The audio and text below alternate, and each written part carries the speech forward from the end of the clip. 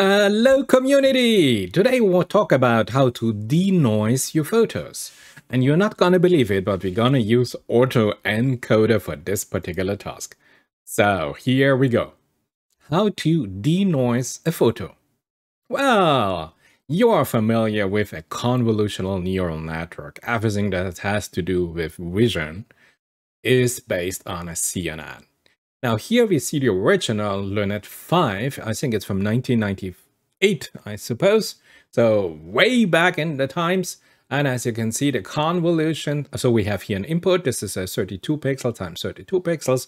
And then we have a convolution and then subsampling and another convolution, another subsampling, and then we have the fully connections. So this is the typical convolutional neural network, and you're not gonna believe it. We're gonna use exactly this model to define a convolutional autoencoder. But since we are in 2022, in September 22 almost, we do it with TensorFlow, and we have the beauty of Keras where we have predefined layers for us. So this is it. This lines of code here, you see we have a self-encoder, a sequential Keras model, we have a layer input, well, always 28 pixels times 28 pixels, and then we have a convolutional layer. And then we have another convolutional layer with a lower dimension, and then we go back, we have a decoder. Again, a sequential model, we have convolution two-dimensional transpose decoder, another transpose, and we have a sigmoid output function. This is it. This is the beauty of TensorFlow Keras if you have a high-level API, if everything has been programmed for you. So you might say, okay, let's do it a little bit more complicated. Okay, for you here. This is exactly the API that we're going to use. TensorFlow, Keras, a layer, and we have a convolutional 2D layer. And the task of this layer, it creates a convolutional kernel that is convoluted with the layer input to produce a tensor of outputs. You might say, wow, eh? And if yes, of course, we have not only convolution layers, we have also pooling layers. If you want to have a look, here is the link if you want to have a preview how the pooling layers work. But let's go back to the convolution layer. So as you can see, we have a lot of parameters, and you have to get these parameters right, otherwise you are in trouble. And as you can see here, on the top we have some parameters already predefined, but now for us it is easy. Let me show you why. Now you have to take care about more or less the first four. Now filters. Filters is more or less an integer, gives you the dimensionality of the output space. This means the number of output filters in a convolution. Now the kernel size, you're not going to believe it, is an integer, a tuple, or a list of two integers specifying the height and the width of the two-dimensional convolutional window. Unbelievable! The strides can be a single integer in all spatial dimension, and this is exactly where the window strides over your dataset. And padding, you can have values or same. Beautiful. The other one you are familiar with the kernel initializer. I showed you in my last video, the kernel regularizer and the constraint factor. We know how to set this, so beautiful. This is it. This is no problem at all. And we're going to use an autoencoder. And you might say, hey, this is great, but how is it possible that we have an autoencoder here? Now remember, the basic principle of an autoencoder is you have an input space, you have some magic box, a neural network, and you have a low-dimensional latent space, where you have all the information content of the input space still available, condensed, compressed, encoded, auto-encoded. Now, the piece of neural network, last time I showed you we had a feed-forward neural network with dense layers.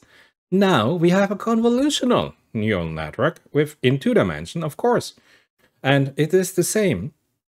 If we apply an autoencoder, we have a run from the input space through the neural network to the latent space. We train some weights, and then we have a look here from the other side. Like a flashlight, we shine through the pattern of the latent space, and we want to reconstruct the information in the input space. We will have a delta to the original input, but no problem. We have an error here, and we have some backpropagation, and we have a loss function, and the learning of the neural network, like any neural network, is done by the loss function. You minimize the loss function, and ping pong, you get it, unbelievable. You have then finally an autoencoder defined for you an autoencoder that works perfectly on a two-dimensional grid. And our two-dimensional grid is, you're not gonna believe it, a photo. So, to answer your question, how to denoise a photo with an autoencoder in TensorFlow, with Keras API, with our layers, and we have the layers for this specific task already programmed for us. And the next step, I'm gonna show you in the COLAB notebook how easy it is to do a denoising of photos.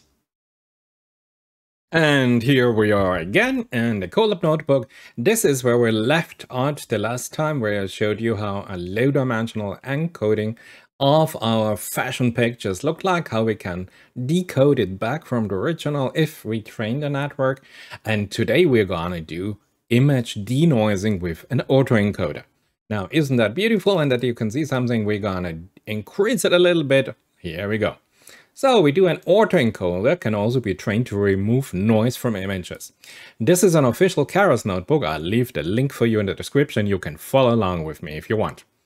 So we have the fashion data set, and we just download at first step, we download the data. They're already available for us. Beautiful. Then we do the X-train and the X-test operation. Yes, here we go. And you know what? Then we add some random noise to the images. This is just a noise factor with some random normal noise. You do not have to worry about this at all. Easy. And let's have a look at the images. How do our images look like now? And as you can see here now in our 25 pixel times 25 pixel visualization, okay, our shoe is really noisy. There's a lot of noise. Here, our Lee t-shirt, hardly available that I can match it that it is a Lee t-shirt. Pair of trousers heavily distorted. So, what we can do, we can define a convolutional autoencoder. I already showed you, yes, you know it. What we're gonna do, we define here a class where we have a TensorFlow Keras sequential model as an encoder, and we have a TensorFlow Keras sequential model as a decoder. So, of course, our input shape is 28 pixels times 28 pixels. I already showed you the Convolutional2D layer. We have ReLU as an activation function, and padding is the same. And then we go from 16 units to 8 dimensions, and then we go back from 8 to 16 in our decoder. That is also a sequential model. And then we have an activation, of course, of sigmoid. Like in the last time, we remember dimensionality reduction. Where was our dim model? Here, wait, where is it? Come on. Here, class autoencoder, we had the same. We had here our ReLU function in the decoder ReLU, and then we had our sigmoid function. And this is more or less exactly the same what we're gonna do now. So this is it. Then we have, we compute, of course, everything. So let's do this. Let's see how we do now the compile. You know this with our optimizers Adam and our losses mean square error. And then here we go. Let's go for 10 epochs. And as you can see, after 10 epochs, we are done. I'm working here on a CPU so that we do not use the free GPU on COLAB. Maybe somebody else will need it. And as you can see here, our training loss in blue and our validation loss in yellow. Yeah, that looks good. And as always, remember, we can take a summary of the encoder and of the decoder model. So here we look at the encoder. Surprisingly, we have two convolutional two-dimensional layers. Here is the output shape, and here is the other one. This is the number of free parameters, and the same we can do if we look back with the decoder. Remember, you look from the input space to the latent space, and with the decoder, you look from the latent space back to the input space, and you can compare easily the delta, the error you have to reconstruct the correct information in the input space. You do the backpropagation, you have that the weights of the network are learned, and this is it. Now, again, as I showed you in my last video on dimensionality reduction mechanism with autoencoder, here we have the same. We have here our autoencoder, we have now the encoder, and then we test our noisy images. And then we do now take this element here, we have a name for it, encoded images, and then we do the reverse. We look now back from the latent space to the input space, and we say autoencoder now decode, so go back from latent space to input space with our encoded images. And of course we have NumPy because we are running in TensorFlow, yippee! And then you just say, okay, show me the pictures, how do they look like? And here we have our pictures. You see here a set of 7 pictures, I suppose. So this was the noisy picture that we generated. And this, out of the noise, we reconstructed here. Let's do it a little bit smaller so that you can see both of them at the same time. So this was the noisy picture, and this is our reconstructed picture. This is what our convolutional 2-dimensional autoencoder achieved within seconds. And I was just using the CPU. So you can really do this very fast. Of course, I used only 28 times 28 pixels, but if you want to use, I don't know, 5000 times 5000 pixels, I would suppose you take a GPU or maybe multiple GPUs, but you can see denoising a picture autoencoder. Beautiful application. Well, of course, the Lee t-shirt here from the noise, you do not reconstruct the Lee writing exactly, but yes, of course, the quality of those pixels is not so stunning, but you can see we get rid of all the noise. Wait a second. Where is it? Here. Zip. And if we zip to the different t-shirts with the different patterns, you can see here, with the amount of noise we put in the picture, it was really hard to declassify the noise, but I think it did a great job here. Well, here, if you have a caro as a pattern on your t-shirt, well, then it gets a little bit complicated, but otherwise, this looks good. And I know, it is so easy. You're gonna tell me, hey, isn't this too easy? This is it. You can define here a complete denoise autoencoder just with some lines of code if you use TensorFlow and Keras. Well, this is the beauty of 2022. We use here really some intelligent formulation. Keras has so many things reprogrammed and programmed for us. We just have to use it.